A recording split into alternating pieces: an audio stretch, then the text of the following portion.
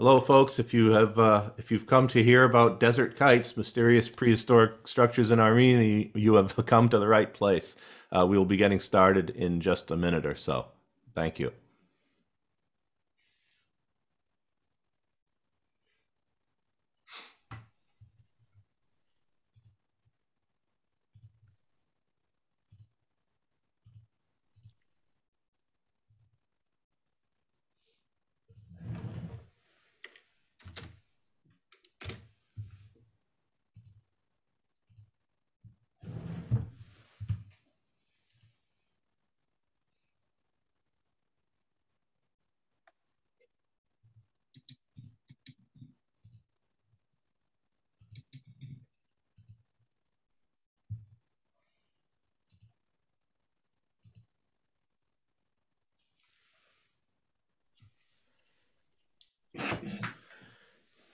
Bear with me. I have something on my glasses.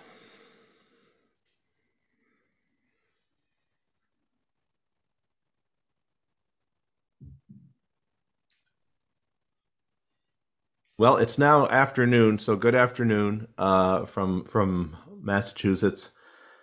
My name is Mark Mamagonian. I'm the Director of Academic Affairs for the National Association for Armenian Studies and Research, and I would like to welcome you to today's program. And I would like to just make brief announcement of an upcoming event in the week after next on Thursday, December 2nd at 12 noon Eastern U.S. time. We will be presenting a panel discussion entitled "Fractured Regions and Small States: the impact of shifting geopolitics on Armenia." And the panel will consist of Dr. Gohar Iskandaryan, Chair of Armenian Studies, Department of Oriental Studies, Yerevan State University; Dr. David Lewis, Associate Professor in International Relations, University of Exeter; and Dr. Carter Malkasian, author of The American War in Afghanistan, A History, just published recently by Oxford University Press. The panel will be moderated by Dr. Anna Ohanyan, Richard B. Finnegan, Distinguished Professor of Political Science and International Relations at Stonehill College. I think this will be an important discussion of, a perennially relevant topic, and certainly a relevant topic at this moment in time. The program is presented by the Nasser Kalust Gulbenkian Foundation series on contemporary Armenian issues. Today's program is the third and last in 2021 on archaeology in Armenia. Each of these programs has been made possible through the generous support of the Dadurian Foundation, and each of them has been co-sponsored by the Arat Eskijian Museum. The quality of the events and the audience response and interest certainly encourages us to undertake more such programs on this subject in the future. And I want to again thank the Arat Eskijian Museum and its director, Maggie Goshen, for their and her lively interest and enthusiasm for this subject. And I'd like to invite Maggie to speak. Maggie, thanks for being with us once again.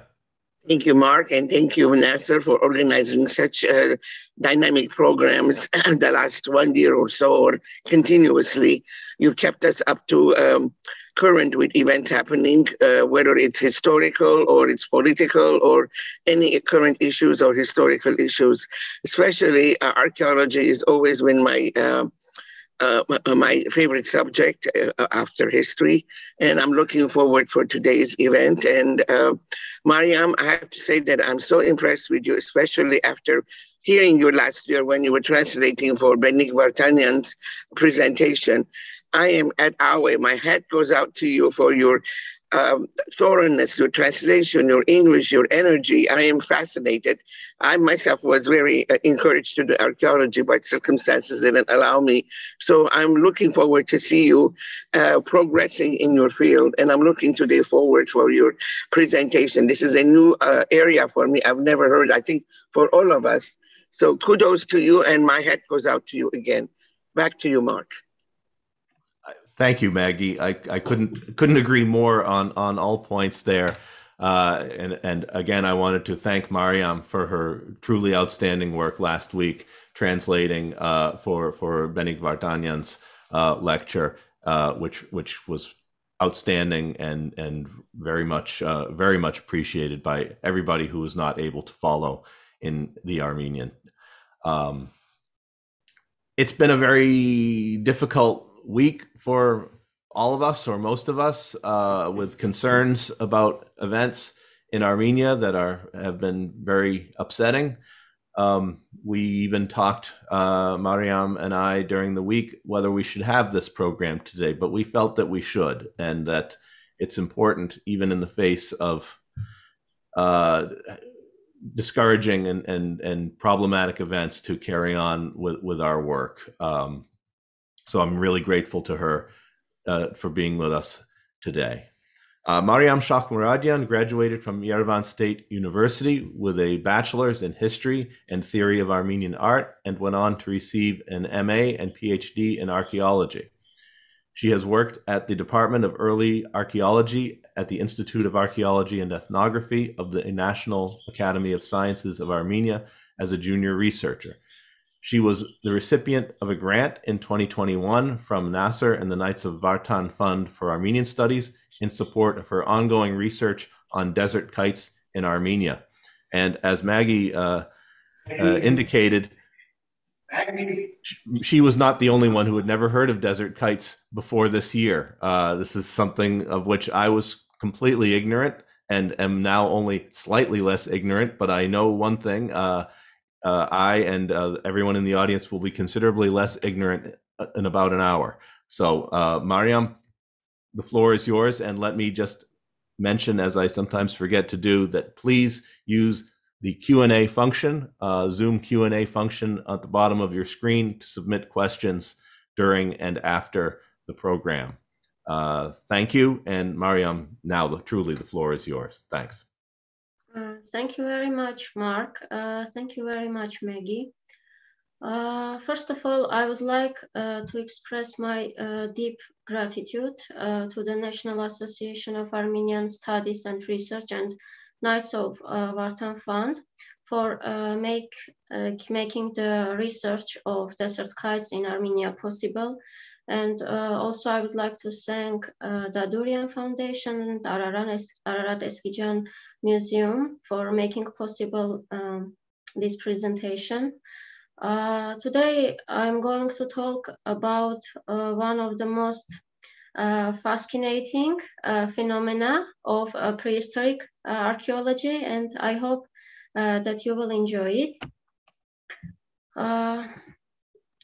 Desert kites are large-scale structures which first have been discovered in the early 20th century by British Air Force pilots. And why the name of this? The kites were discovered during the World War, and when these pilots were flying over the Jordanian deserts. And why the name of this structure is kites? Because one of the pilots resembled the general shape of the structure with the child's toy kite. And that's why in scientific literature, the name of this structure remained as kites. And why desert kites? Because these structures were discovered in the deserts of Syria and Jordan. Here you can see some more examples of desert kites. First two are from Armenia and at the bottom from Jordan. You can see one of the most distinguishing feature of the kites is that these structures have a variety of shapes, the meaning of which is not known yet. And also you can see the long guiding walls, which sometimes can reach to some kilometers, sometimes to dozens of kilometers. And the surface area of these enclosures sometimes can reach to dozens of hectares. And this is why we are using satellite imagery or aerial photography in order to be able to identify these structures in its complete shape.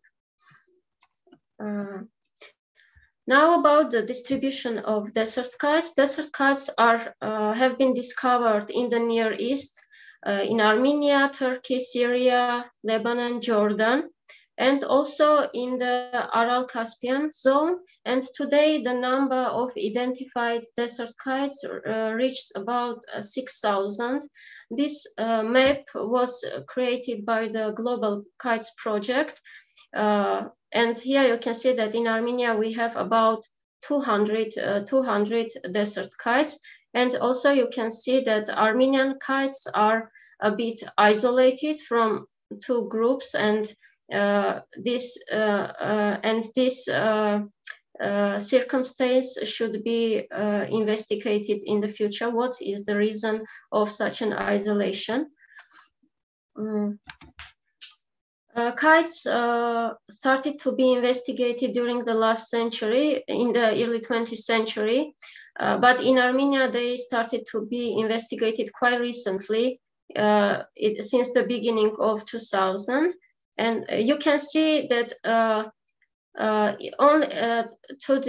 currently only in Armenia and Jordan kites are investigated on a systematic basis, and nearly every year are ongoing excavations, while in the regions which are marked by red ones, the investigations are not systematic and have stopped partially, especially in the region of northern Syria. During the century-long investigation of desert kites, we have a number of achievements. It is the data on the distribution, environment, morphology, cultural landscape, and also some data on the dating, especially from Jordanian kites. But we have also significant gaps. It is one of the gaps is that we do not know the function of kites. Second gap is that we do not know the chronology. It means we do not know when kites originated, where originated, how long they were used. And the next gap is that we do not know what processes make the kites to be spread into such a huge area. And we do not know anything about that processes. What are the reasons of these gaps?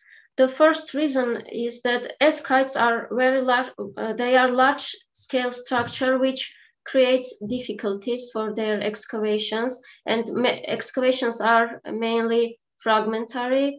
And the next issue is that they are built on the bedrock and do not very often they do not yield cultural layers, which also creates difficulties in contrast to other archaeological structures which have cultural layers and artifacts in these layers. Kites do not yield, and this is the reason that until today it was not possible to determine the function of kites based on direct data, and also to determine the dating of kites based on direct data. Another issue is the scarcity of stratified artifacts. The artifacts in the territories of kites are mainly surface finding, and it is very rare that we are able to find artifacts, and it is mainly in the towers of kites, about which I will talk later. And other issue, especially for the chronology, is the non-equal and uniform excavations. You can see here that, as I told, only in Armenia and Jordan, kites are excavated in a systematic way, and we do not have data from other regions, which makes it impossible to talk about the general chronology and dating. Here you can see one example from the Tmasar, Armenia. Here you can see two kites of different shapes, and on the right part you can see a settlement. I wanted to show this picture in order to emphasize the sizes of kites, how big they are in comparison with settlement. And this is exactly one of the reasons that it is very hard to excavate this area, which is more than 1 hectare. And the distance between these points reaches about 400 meters. And it is hard to decide where you should excavate, especially when a kite is built on the topsoil. And as I mentioned today, today exist different theories on the function of kites, none of which is commonly accepted. And the reason of the diversity of theories is the scarcity of artifacts and any direct data. First and most widespread hypothesis during the century was that kites were used as game drives for the mass killing of animals, especially gazelles. According to this hypothesis, the gazelles were driven inside of kites, and these cells or towers were used as heights for hunters, or they were actual pits where animals should fall and then be killed by hunters. For this theory have been given numerous arguments, as for example, travelers' accounts where are describes hunting with the structures, and the structures are similar to kites. Also, the resemblance of kites with traps of other regions. Gazelle bones found in the settlements in the vicinity of kites, and also arrowheads found inside and outside of kites. However, these arguments have never been analyzed in order to understand how reliable they are. And recently was published an article analyzing these arguments, and we see that in the descriptions of travelers, the described structures have morphological features that are not common to kites. I mean, the described structures are not the same as archaeological kites. Also, we have issue with the similarity of kites with traps of other region. You can see in the left part the real traps, game drives, which do not have an enclosure. They do not have variety of forms, and also in these actual traps have been found animal bones, have been found broken weapons, dozens of broken weapons, while in the kites we do not have accumulations of bones, we do not have accumulations of broken weapons, and this is the main difference between the kites and hunting traps of other regions. Also, there are numerous methodological issues with the arrowheads. The arrowheads in the kites are only surface findings, and they occur only in single examples, while in the traps of other regions, they occur in dozens. And also, we do not have any evidence that bones discovered at the settlements in the vicinity of kites are contemporary to kites, and also other issues which should be discussed in the future.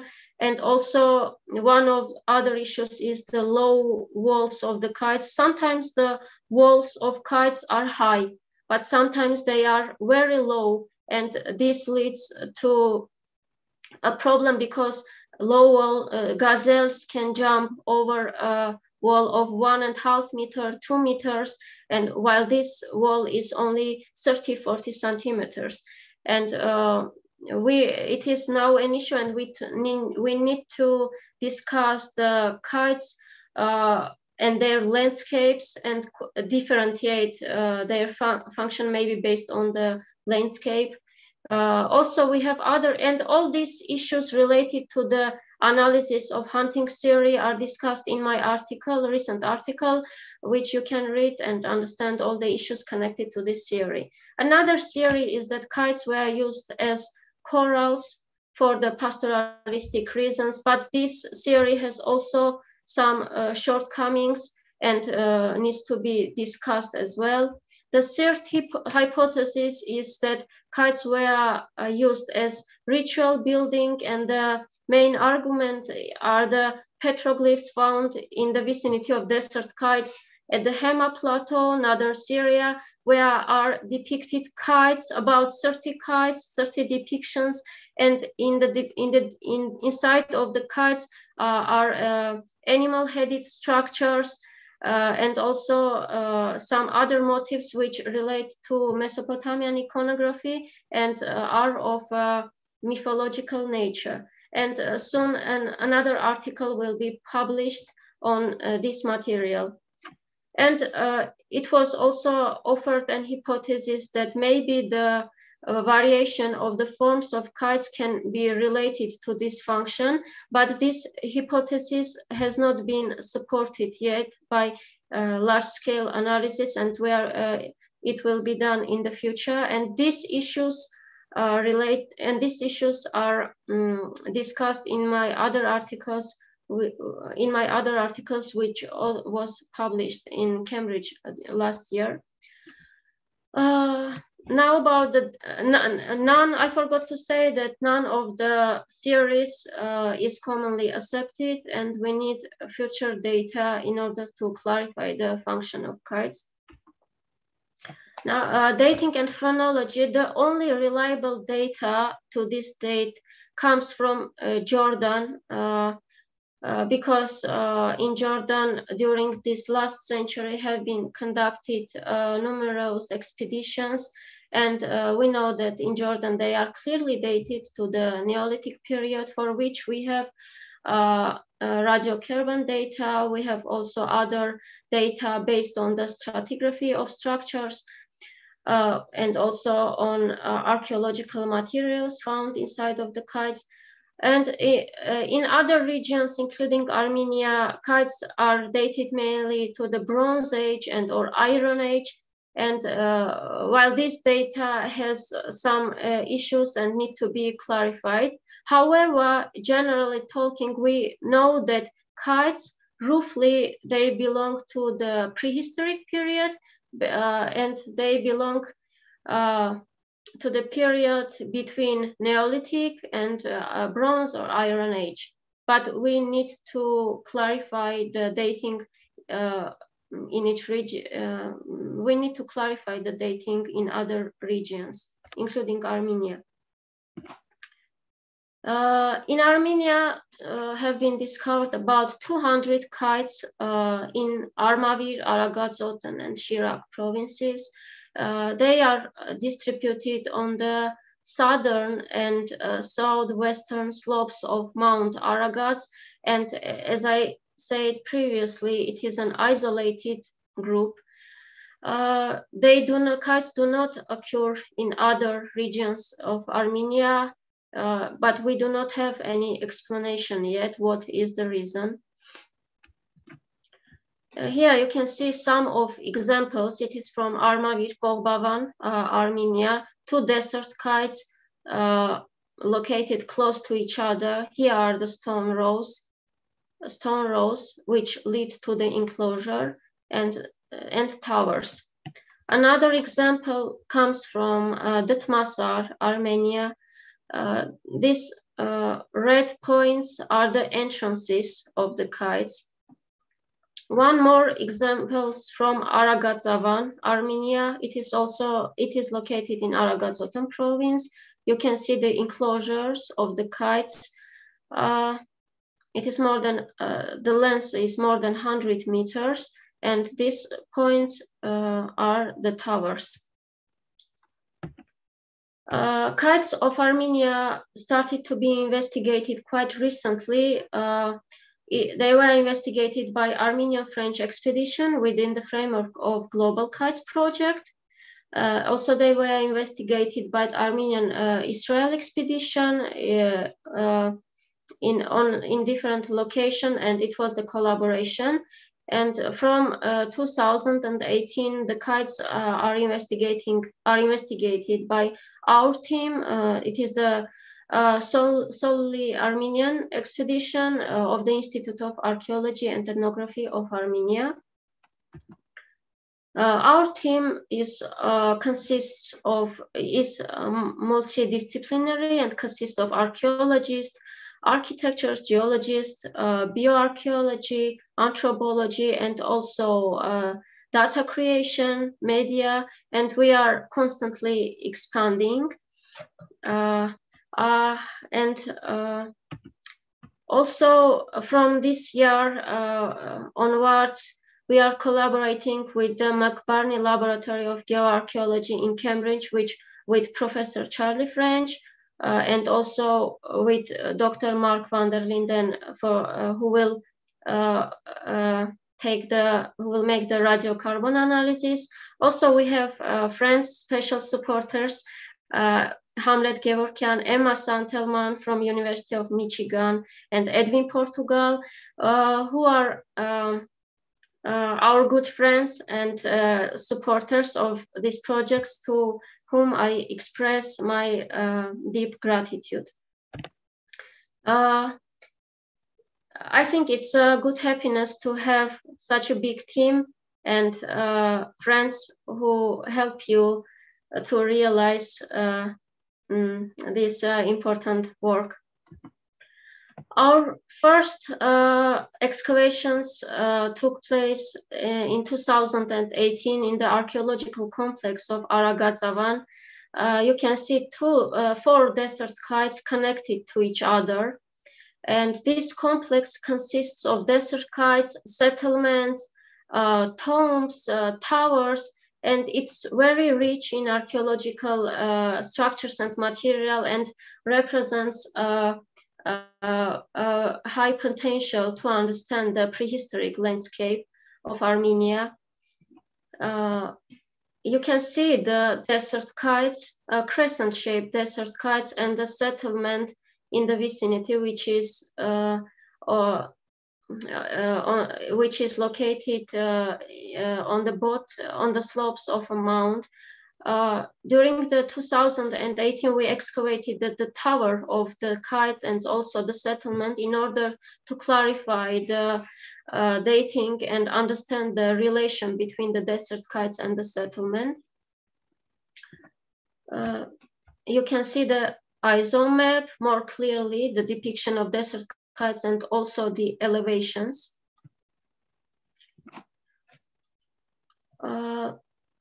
Excavations of the settlement were conducted by Benik Vartanyan and Sona Manukyan. Based on the excavations, it became clear that it is a multi-layered settlement. The first layer is represented by a high medieval period. We have discovered pottery and also oven belonging to that period. While the remaining 7 layers are represented by Middle Bronze Age period.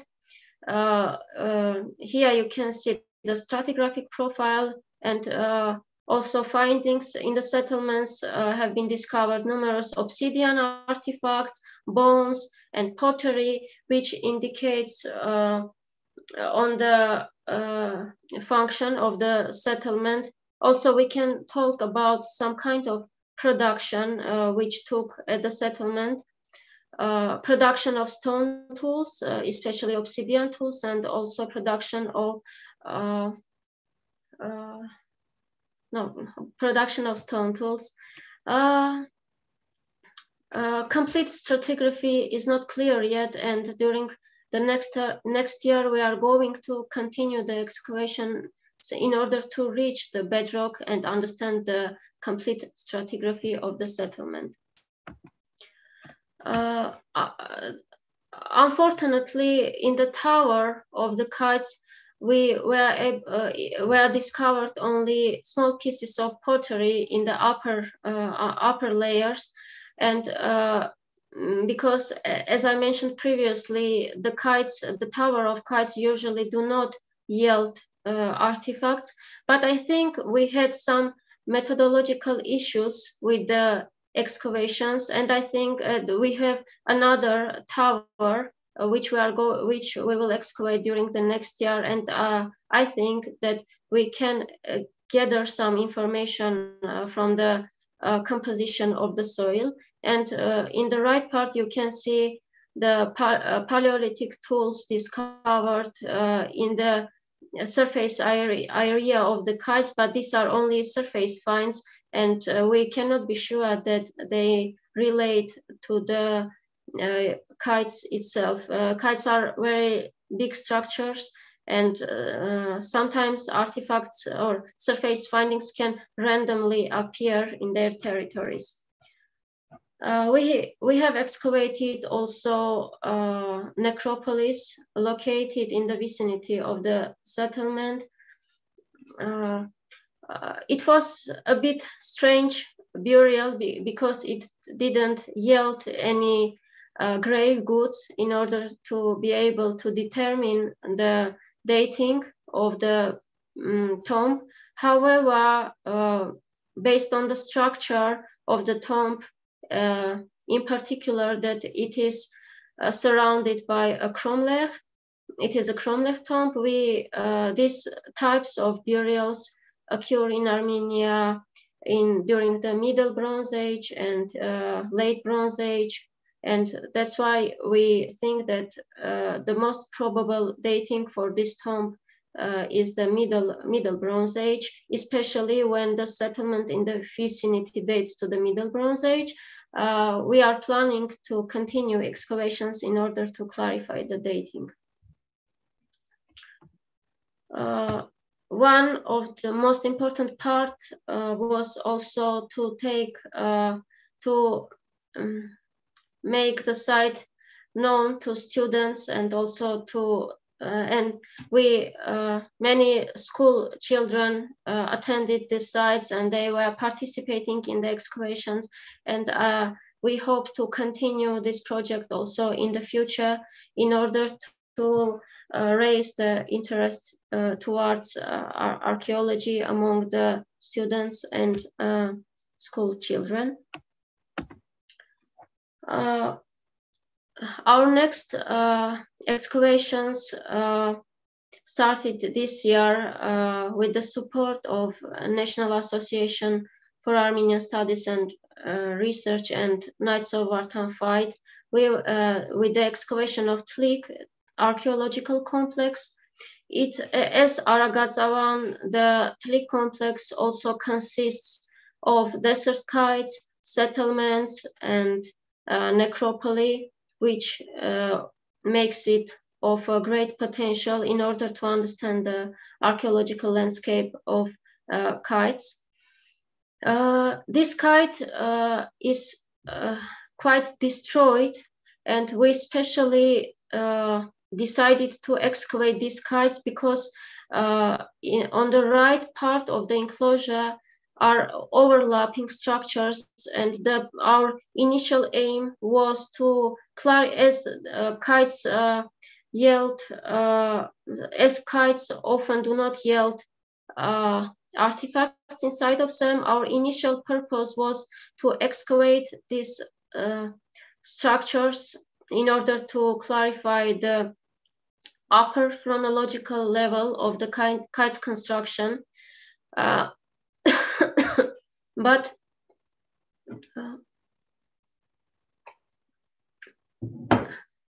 most surprisingly,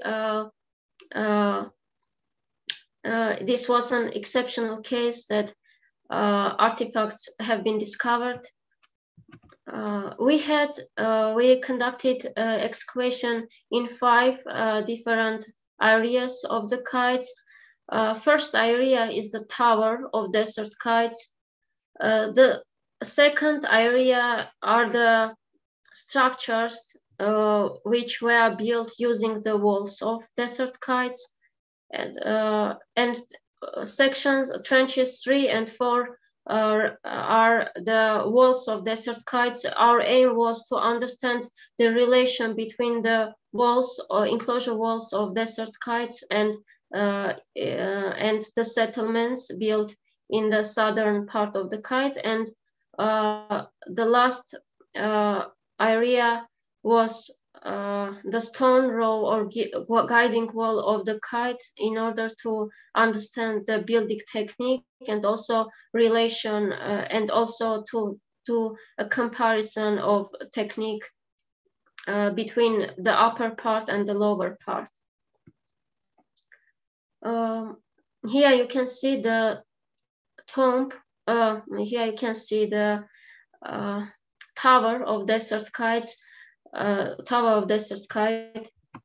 During this field season, for the first time, the tower yielded cultural layers, 3 cultural layers, and in the tower have been discovered pottery shards, obsidian pieces, clearly elaborated, and also organic materials as charcoals and snails.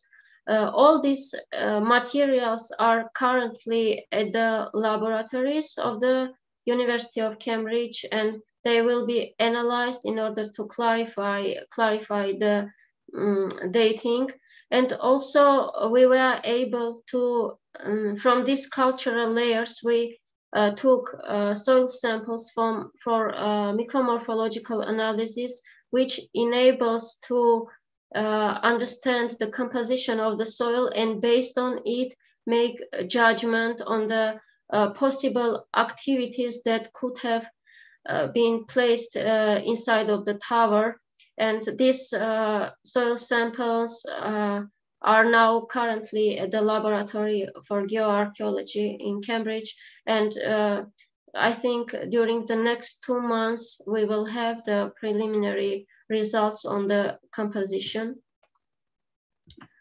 Here you can see the final look of the tower after the excavation. It was the tower was constructed in the pit, and it has here you can see that it was quite a high tower.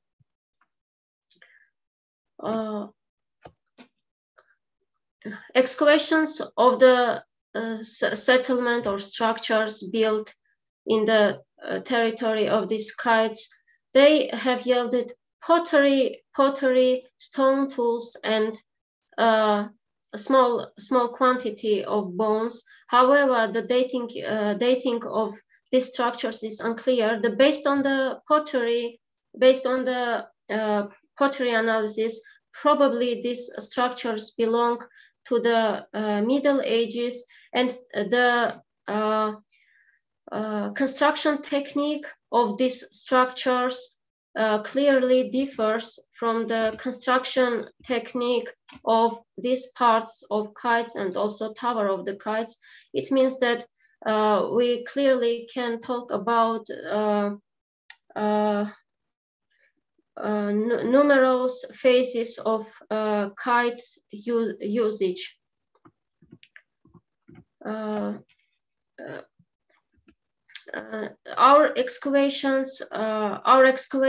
next excavations took place at another settlement located in the vicinity of kites.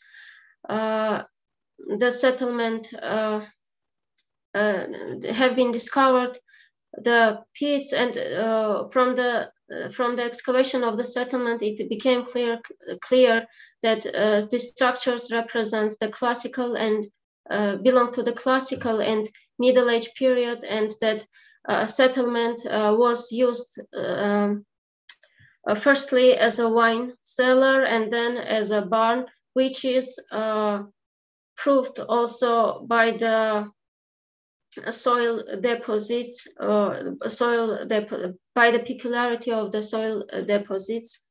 And the last settlement, which was excavated during this field work, was the settlement which yielded materials belonging to the early Bronze Age or Kura-Araxes culture. It is the 4th millennium BC, and the structure had a circular planning typical to the Kura-Araxes culture. And this is the first case that we discover Kura-Araxes culture in the middle reaches of Ahurian River. If we try to summarize the results and perspectives of 2000 of this year field work, the most important result is that for the first time, and not only in Armenia, but on the regional level, we have direct evidence on the dating of the kites, because we have numerous charcoal samples have been uncovered, and also we have, for the first time, we have a direct evidence for the determination of the function of kites. And on the other hand, for the first time it was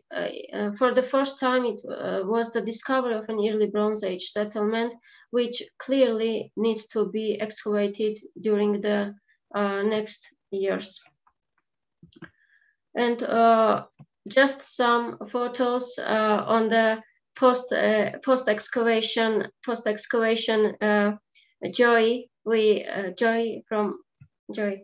And here you can see the bibliography used during the presentation.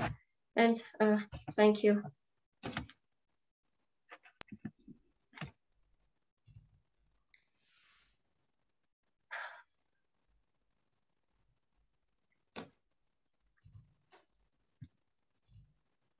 Mariam, thank you so very much. That was truly fascinating and informative, eye-opening, really. I have a couple of very basic questions before we get to the audience Q&A. I think perhaps you answered one of them already, but I'm going to ask it anyway. And that is that before the age of flight, the phenomenon of the desert kite had not been noticed. Is that correct, or had it been detected on the ground level, but not with the realization of the scope of the object?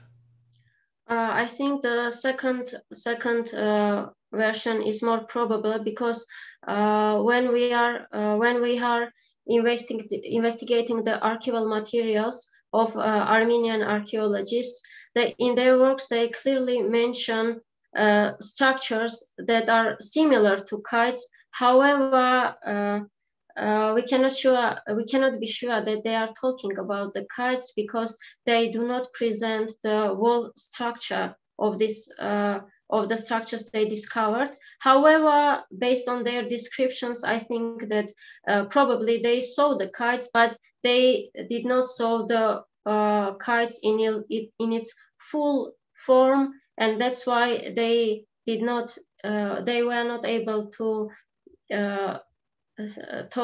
they were not able to describe it in its full form and present that phenomena. Neither in Armenia nor elsewhere, correct? No, yes, neither in Armenia nor elsewhere. And does the name desert kite indicate that these exist only in desert or desert-like conditions, no, or is it? Yeah. No. It was the name is desert kites because they first were discovered in desert, but researchers now they more prefer to use just kites, because kites have been discovered also in areas different from deserts. Very good. Thank you for clarifying. From the audience, there are two related questions here. One is, does Armenia have any labs where these discoveries can be analyzed instead of being taken out of the country to England in this case? Two, do the items and analysis return to Armenia afterwards?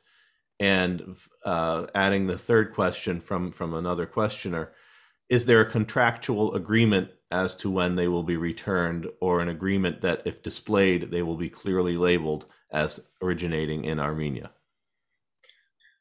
Unfortunately, in Armenia, we do not have laboratories which make the radiocarbon analysis, and that's why all charcoal samples, the analysis of charcoal samples always are done in the laboratories abroad, in this case in the UK.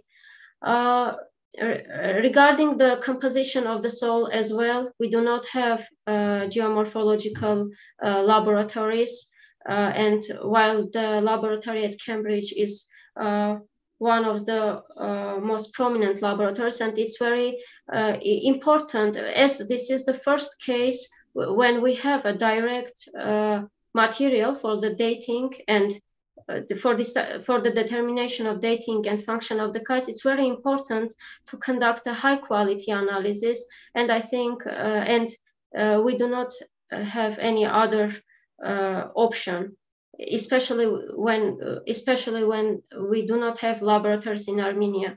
Regarding the return, it depends on the nature of the sample.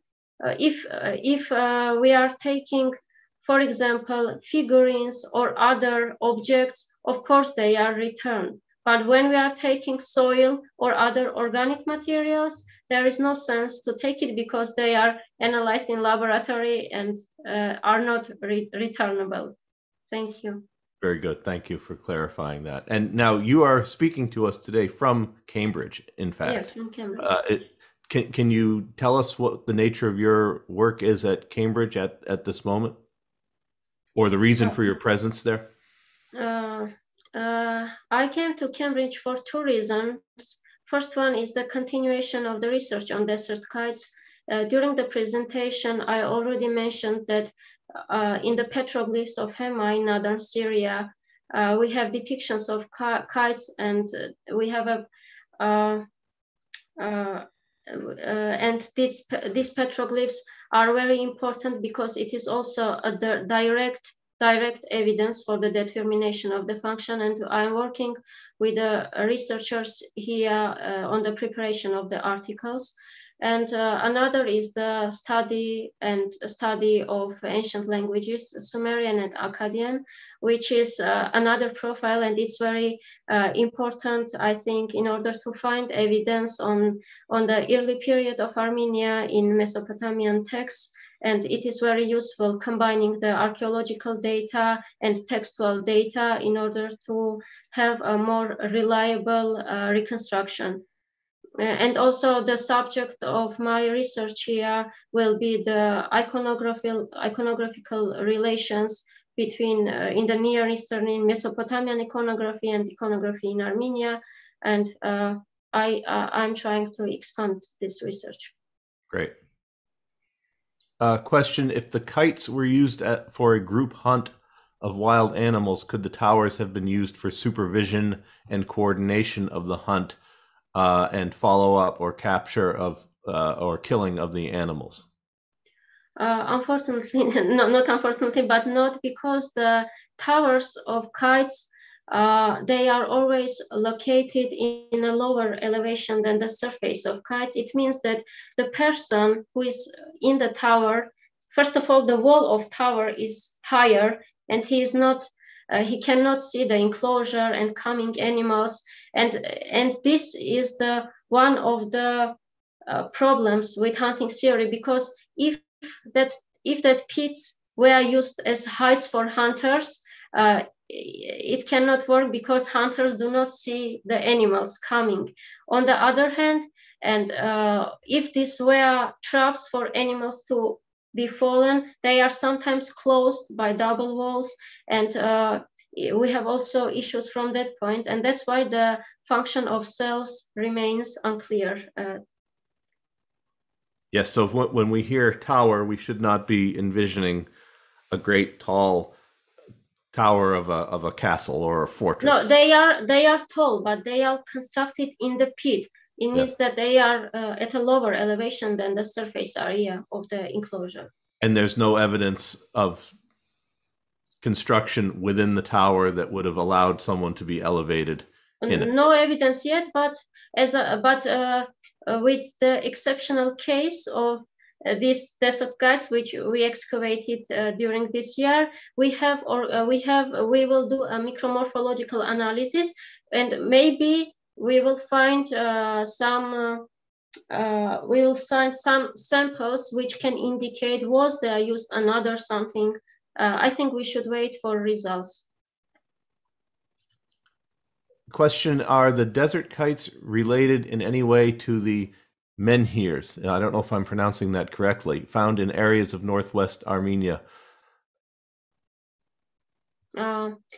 Desert kites are clearly related to the megalithic monuments of Armenia. They are surrounded by towers. They occur in the vicinity of towers and other megalithic monuments. However, no systematic analysis has been carried out in order to understand their relation to the menhirs. Now we can talk about their clear relation to tower structures discovered in Armenia, but we do not have any data in relation, because we do not have even reliable data on the dating. We have many gaps, and I think it will take long years in order to fill that gaps and make conclusions on the archaeological landscape of the kites. It's an excellent question. Is there an Armenian name for desert kites? What are they called in Armenian? In Armenian, they called Otaparuk, which is the translation of the kite, but it is an artificial name, as well as kite, it is an artificial name. And I think one of our goals in the future is that when we understand the function of kites, it will be possible to give a proper name. For example, we have structures, tomb, which reflects its function. We have sanctuary, which reflects its function. And I hope that in the near future, we will have a name of the kites which will reflect the function. It will be possible only after the identification of the function. Another excellent question. Is there any data collected on the direction in which the kites point, their orientation? Perhaps could they have had a cosmological or any astronomical significance? Kites research on the orientation have been conducted both in Armenia and Jordan, but they are oriented in quite different. They have different orientations. There is no any static orientation. Regarding to astronomical issue, no any study has been conducted, and we do not have any information yet. However, we know if the theory with the forms of kites will be supported in the future, if they really depict some objects which are related to the cult, or they have some meaning, maybe then we can talk about the interpretation in the future. No, not at this moment. And again, you said at the beginning that, am I remembering correct, that more than 200 or around 200 have been identified within the confines of the Republic of Armenia today? Yes? Yes. And another question, can you estimate how many such structures may have been destroyed during Soviet-era field clearing in Armenia, and have surviving sites suffered damage from this practice? Unfortunately, I'm going to say a very sad thing. About 95 to 97% of Armenian kites is partially destroyed. And we are, because sometimes when they are located in at lower elevations, they are destroyed by melioration works, and also sometimes they are located close to the mines on stone production, and that's why they are destroyed. However, recently we made a list of these monuments. We described the situation with all monuments, and we are going now to present it to the Ministry of Culture. Unfortunately, they are not under the state protection yet, but we are working on that point. Well, this leads, of course, to the next question, which is, to what extent are they protected in Armenia today? They are not protected yet. Well, that sounds like a very important thing to do. It will be impossible to study them otherwise. Who discovered the kite structures in Armenia, and at what elevation are these structures located, or does it vary? Also, are there any kite structures in Artsakh? The structures of Armenia, according to the literature, the structures of in Armenia have been discovered by a geologist, Arkady Karakhanyan, who was working with the French team, and he was working in Jordan, as I am correct, I do not remember. And when he saw the structures in Jordan, then he saw the similarities in Armenia and discovered, and then he started to work in collaboration. The kites are mainly located between the elevations 900 and 1,000 and 600, 700, between that elevations. And excuse me, I forgot the last part of the question. Yes. Are there any kite structures known in Artsakh? Not yet. The kites are known only on the southern and southwestern slopes of Aragat, and it is a very interesting situation. I think we need to. I think the reason can be geological. We need to understand what is the reason that they are concentrated into this small area. And one other question is how they are related to the kites of other regions when they are not intermediary kites. However, the analysis indicates that the kites of Armenia are similar to the kites of the Jordan and also kites to the Syria and Turkey. It means that they are clearly related and belong to the same world, but it is very strange that we do not find kites between them. Maybe they are not preserved due to melioration works, but we need to investigate this in order to give an answer. Yeah, I don't remember again from your chart at the beginning of your presentation, but there was a fairly low number given for Turkey. I wondered if they are known to exist in eastern Turkey, western Armenia. Exist, and what is the most the kites in eastern Turkey have been discovered very close to the very well-known Göbekli Tepe and other. Yes, they are located very close, and that served as a basis for Turkish researchers to ascribe kites to the early Neolithic period. It is the 9 millennia BC, and also kites of Jordan to the 9 and 10 millennia BC.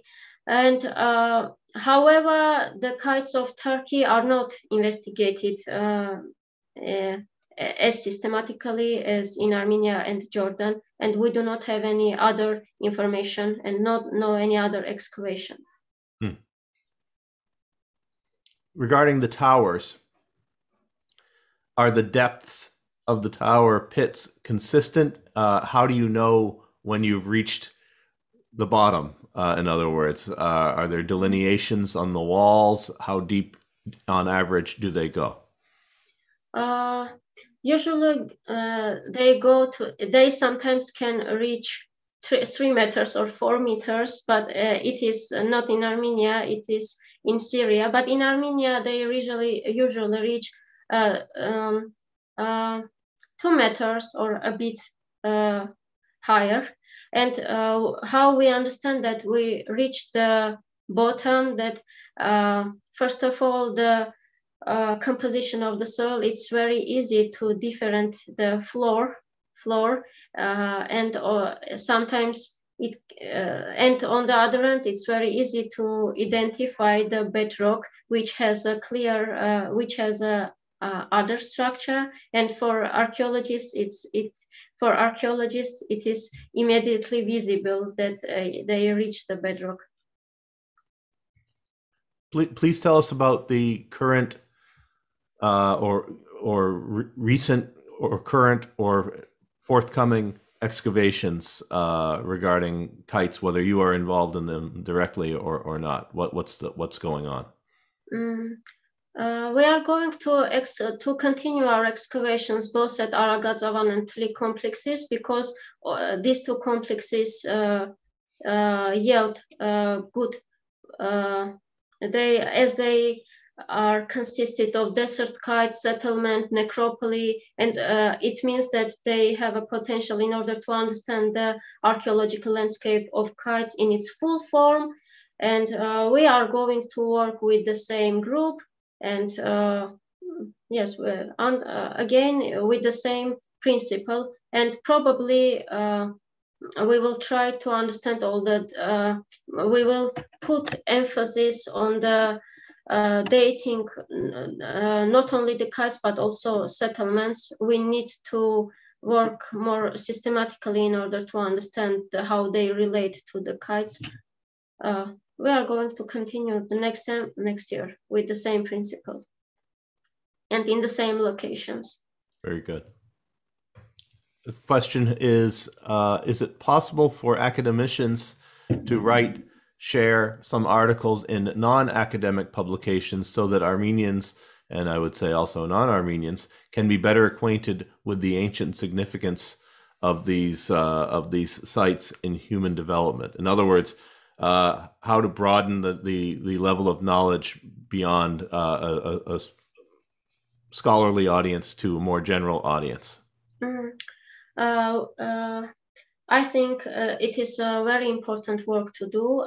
First of all, and we are planning to do it in the near future. However, it's very important, first of all, to have reliable scientific data based on which you can make that data information available to wide public. And I think the University of Cambridge, and also the Oxford, they are very interested in this research. And I think it's very possible to disseminate it through not only seminars, conferences, but also by other magazines or video programs. But first of all, we need reliable data in order to talk about the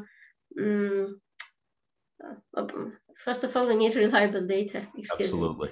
It all starts there, right? And I think this is the direction, very perspective direction for Armenia, because Armenia is very rich in archaeological materials, and it is, I think, especially during these hard times, it is very important to show the value and heritage of Armenia in the context of world archaeology and humanity, and we are definitely going to work on this direction. Fantastic. Mariam, I want to thank you again for sharing your fantastic work with us. It fills us with pride to have been able to support in some way this incredibly valuable research. And I think I can speak for Nasser and the Knights of Vartan Fund for Armenian Studies as well to say it's extremely rewarding to see the work producing such valuable information. So on behalf of Nasser and the Arat Eskijan Museum and the Dorian Foundation, whom we thank for their wonderful support of these archaeological programs that have taken place in 2021, and clearly laid the foundation for more such archaeological programs in the future, because this is a rich and inexhaustible topic, given the wealth of work, as you indicate, that's going on in Armenia, and the tremendous potential for more work to be done on archaeological subjects in Armenia. I can only say once again, thank you so very much. And congratulations on your work. And we look forward to hearing from you a great deal more in the future, Mariam. Thank you. So to everyone, say good day and stay well. And if you're in the United States, we wish you a very happy Thanksgiving. Bye.